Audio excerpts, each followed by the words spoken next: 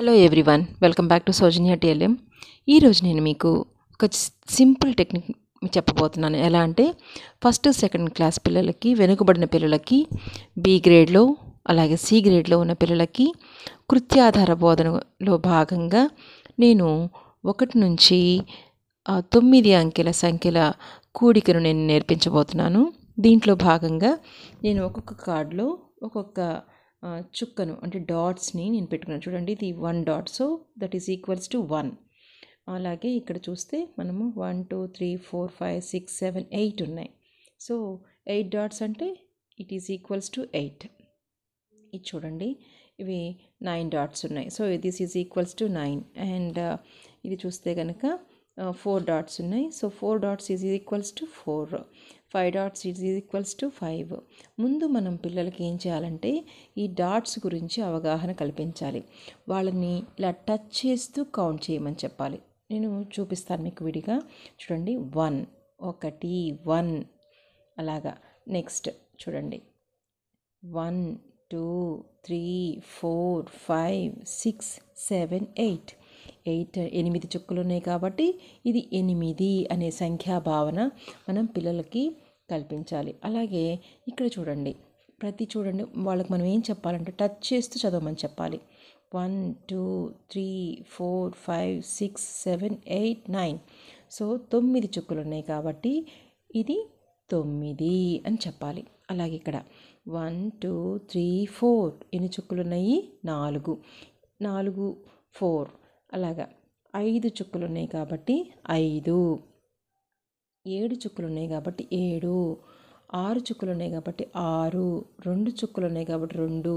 3 చుక్కలు ఉన్నాయి కాబట్టి 3 అనే భావన ముందుగా మనం పిల్లలకి ప్రాక్టీస్ చేయించాలి. తరువాత ఎప్పుడైతే మనం ప్రాక్టీస్ చేయించి పిల్లలు చక్కగా దీని గురించి అవగాహన వచ్చిందో అప్పుడు మనం ఎడిషన్లోకి పిల్లల్ని తీసుకెళ్లాల్సిన అవసరం ఉంటుంది. కాబట్టి ఇది చాలా యూస్ఫుల్ పిల్లలకి. ఎందుకంటే చూడండి, నేను వెడ్డింగ్ కార్డ్స్ తీసుకొని ఓల్డ్ వెడ్డింగ్ కార్డ్స్ తీసుకొని చేశాను. మనకు కూడా చాలా సింపుల్గా ఉంటుంది అండ్ ప్లేవే మెథడ్ ఉంటుంది. ఇవేం పాడవవు. ఇవి చక్కగా పిల్లలు ఈజీగా చేసేస్తారు. అలానే కాకుండా ఎడిషనే కాకుండా కౌంటింగ్ కూడా నెంబర్స్ చెప్పొచ్చు. మనము ఇక్కడ ఎన్ని ఉన్నాయో కౌంట్ చేసి నెంబర్ రాసేయండి అని చెప్పేసి అటువంటి యాక్టివిటీ కూడా దీని ద్వారా ఇవ్వచ్చు. సో ఇది మనం చాలా రకాలుగా చేసుకోవచ్చు. సో పిల్లలకి నెంబర్ కాన్సెప్ట్ ఇవ్వడానికి ఈ మెథడ్ చాలా ఉపయోగపడుతుంది. ఇప్పుడు మనము కొన్ని ఎడిషన్స్ నేను ఇక్కడ రాశాను. చూడండి, 6 + 3 ఎంత, 7 + 2 ఎంత, 8 + 2 ఎంత, 9 + 1 ఎంత. సో వాళ్ళకి ఒక్కొక్క లెక్క మనం ఇవ్వాలంటే ఇక్కడ 6 ఉంది కాబట్టి మనం ఏం చేయాలి? 6 డాట్స్ ఉన్న కార్డ్ని మనం వీటిలో నుంచి పిక్ చేసుకోవాలి. సో 6 డాట్స్ ఉన్న కార్డ్ ఎక్కడుందో పిల్లల్ని తీయమని చెప్తే వాళ్ళు ఇలా తీస్తారు. సో 6 ఉంది ఇక్కడ. సో 6 పెట్టేశాను నేను. చూడండి, 6 కింద ఎంత ఉంది? 3 ఉంది. సో 3. సో ఇప్పుడు మనం మీకు చెప్పాను నేను ముందుగానే, గుర్తుపెట్టుకోండి, పిల్లల్ని టచ్ చేస్తూ చదవమని చెప్పాలి. సో 6 కాబట్టి 6 డాట్స్ని మనం కౌంట్ చేయమనాలి ఫస్ట్. 1 2 3 4 5 6. ఇక్కడ 3 ఉన్నాయి కాబట్టి 3 డాట్స్ని కంటిన్యూస్గా కౌంట్ చేయమని చెప్పాలి. అంటే 6 తర్వాత నెంబర్ నుంచి కౌంట్ చేయమని చెప్పాలి. 6 after 7 8 9. So 6 + 3 is equals to how much? 9.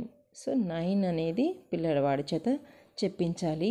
తర్వాత మనం విడిగా నెంబర్ కార్డ్స్ని కూడా ప్రిపేర్ చేసుకొని 9 నెంబర్ని కూడా ఇక్కడ నేను రాసి చూపిస్తాను. చూడండి, ఎంటీ కార్డ్ తీసుకున్నాను, అంటే నేను రాయలేదు. So 9. So 6 + 3 is equals to ఎంత అంటే 9 అనే భావన పిల్లవాడికి ఇలా వచ్చేలాగా మనము ప్రాబ్లమ్స్ కనుక చేయించినట్లయితే పిల్లలు చక్కగా ఈజీగా ప్రాబ్లమ్స్ అన్నీ చక్కగా ఆడుకుంటూ చేసేస్తారు. సో ఈ యొక్క యాక్టివిటీ మీ అందరికి నచ్చింది అనుకుంటున్నాను. సో మీ పిల్లల చేత స్కూల్లో చేయించండి. డెఫినెట్గా ఇది సక్సెస్ అవుతుంది అనుకుంటున్నాను. Thank you very much. Please share and subscribe Soujanya TLM. Thank you so much. Thank you all.